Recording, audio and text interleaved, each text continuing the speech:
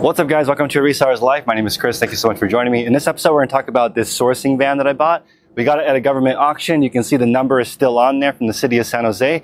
So I'm pretty excited because I'm considering #resellervanlife. So I'm going to need your guys' help on what kind of power solutions, if we want to do solar, how do we do bedding, how do we shower, all these I need help with. So make sure you stay tuned, smash the like button and consider subscribing. We'll see you guys in this episode. This is pretty exciting, guys. This is a 97 Dodge wagon. So this is me getting it from the city of San Jose. 116,000 miles. It was just under 600 bucks. So I'm pretty excited about this find. So we're in the van right now. There's a few things that concern me for converting this into van life. One is bedding. There's no power or bedding yet, so maybe build a platform. And then underneath that, you can do storage. That way you have a workspace above. The AC blows super cold, which is super important if you're going to live in your van. This van is awesome because it has these vented windows. A lot of these old vans don't have any ventilation, and sometimes they don't even have windows. So it's important to consider these types of things. Also, the tint on the windows is already super dark, but I don't know what people think. There's some people who do shades, but I think it should be okay as is. But let me know in the comment section below what you guys think I should do on the build out inside here. Also, we're considering doing solar if we want to go that route, and maybe building a window up here just so it's a little more fun.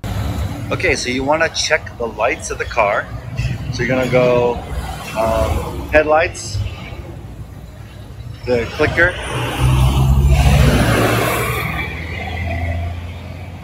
this clicker.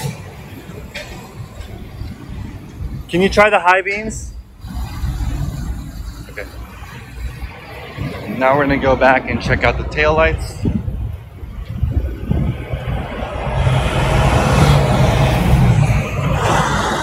go to this side.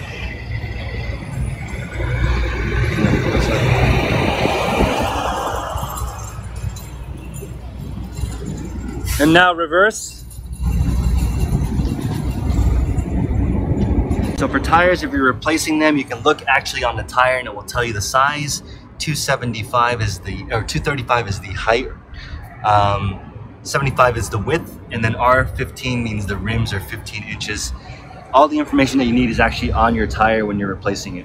Trying to find the VIN number of the car. It's usually on the front dashboard on the driver's side, or on the door, or on the registration. So a lot of cars come with wheel locks, so you're going to need this special tool to actually go on the key. This is the key for this lock right here. This is so people can't steal your wheels. If you lose this, it can be really costly if you need to change your tire, because they'll actually have to break this off. So make sure this comes with it if the tires have a lock nut like that. And this just goes on top and has the same bolt on top as a normal one. So make sure you have this key when you're buying a car. Definitely have them pop the hood. And what we're looking for here is corrosion.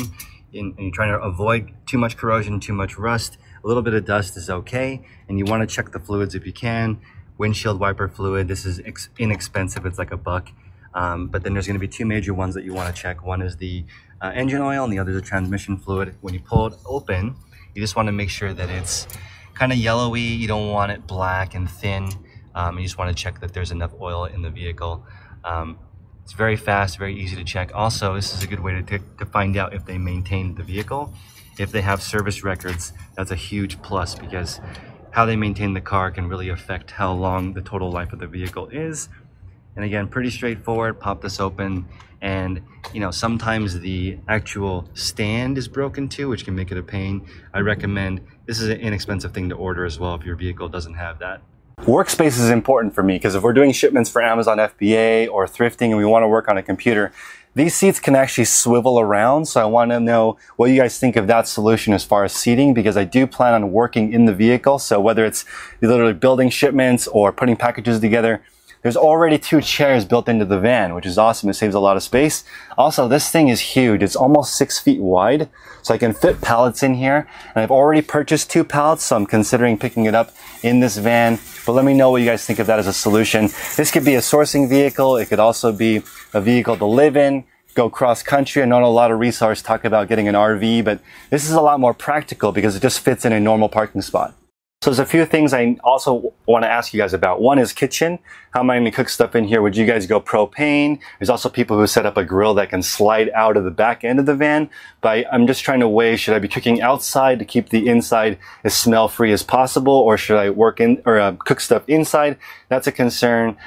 So cooking is one. The other one is toilet situation. What should I do for that if I'm living on the road? And then finally showering. So I'm not sure exactly how I'm going to approach that. Right now, gyms in California are closed. But depending on what state I'm in, I'm not sure exactly the solutions for showering. But if I decide to take this all the way to Florida or Maine, these are a few of my concerns: kitchen, toilet, and showering. So one concern with van life is also insurance. Right now, it's just got regular two-way insurance on it.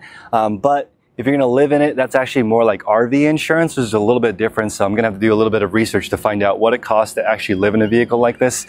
Also, when you're going over the car, when you purchase it, you want to check all electronics, all door handles, all windows. This stuff is super expensive to repair. So it's good to have a list of that when you're buying it from the original owner. Now, on an auction, it's always going to be as is. So it's not like you can choose what you get. But for the price of $600, I mean, this is super awesome. It leaves us a lot of room to customize it. We're considering potentially putting like a rhino lining along the bottom of it. Let us know what you guys think we should do to waterproof it. Although right now, the way that it is, I don't think a lot of people would pull us over because it just looks like a work truck. There is nothing, like van life about it, unless you cover it in bumper stickers or you paint it orange. Then you're going to be sort of like a cop magnet. So right now, as is, I don't think people would bother you. Literally looks like a work vehicle. All right, so pro tip. These back vents, actually, the exhaust will go in while the car is idling. So just make sure, if you guys get a van, to look at these solutions because you don't want to be breathing in that toxic air. So make sure the vents are closed when you're idling. So one thing that I'm curious about is actually rooftop storage. There is no sunroof, but there's a lot of room up here to potentially store items, or a bike rack or a canoe. Not sure what we want to put up here, but it's cool having this space up here because it can add a lot of storage space to your RV experience. Here, my local spot, Mickey's. They are awesome. They're gonna do the best they can to actually remove the numbers from the vehicle. Also, we got some overspray, like from maybe a concrete truck or something down here. So hopefully that'll get removed as well, but excited to see what happens after a full detail. Okay, so they just finished the detail, which is awesome. So they were able to clean up all the glass, they vacuumed, they sprayed everything down. So I'm actually pretty excited with how it turned out. So now we need to figure out how to equip this van, how to rig it out. So super excited to hear you guys' feedback. Let's check out the van. So they cleaned out all the trash in the interior of the van and it looks super ready to be built out.